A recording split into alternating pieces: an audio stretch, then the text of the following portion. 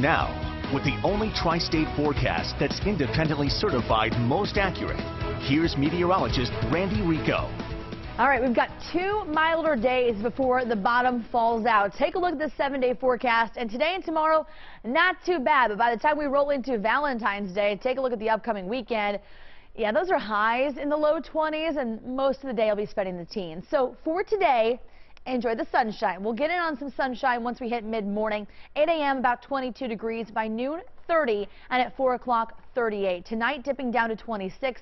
Tomorrow, maybe a passing shower. Generally just a cloudy day and 45 degrees. Thursday, some flurries and light snow showers. Temperatures falling through the day. How about Saturday? A little look at your Valentine's Day forecast. During the daytime, best we're going to manage is probably around 20 degrees in the evening, quickly falling down through the teens, down to the single digits by early Sunday morning. Kyla? Hey, Randy, still pretty clear out there on the roads for this